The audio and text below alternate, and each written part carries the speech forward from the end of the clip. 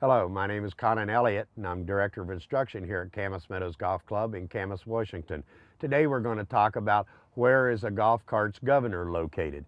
Well, a golf cart's governor located is actually down in the motor compartment. Some of them, these electric ones nowadays, actually the governor isn't a true governor. It is a speed control which is built into the computer system. So it's actually on the chip, so there's nothing you can do about adding or subtracting the governor off of a cart.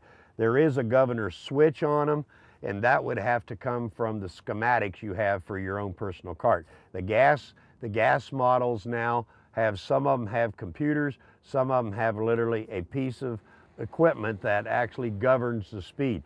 It's very dangerous to take the governor off or to turn it off on a cart, in the fact that with a cart you have full speed or coasting when you have the governor on. And the governor actually works as a device for safety. So when you start down a hill, it starts pulling back and gearing the cart down so it doesn't go too fast and you get in trouble at the bottom. So the governor is there for a particular reason, basically safety on the cart, and most of them are built into computers now.